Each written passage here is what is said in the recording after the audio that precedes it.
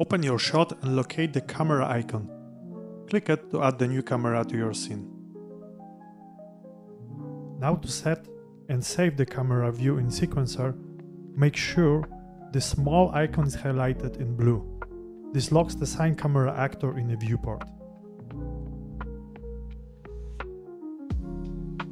Okay, once done, now you can change, for example, the film back to 16:9 DSLR, that's the one I prefer,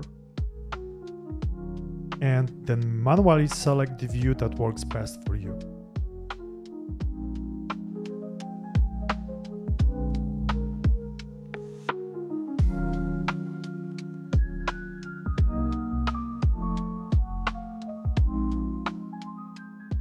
In the transform window, click the small plus sign to add a keyframe. And you are good to go. Your view is now saved and will be visible in the sequencer.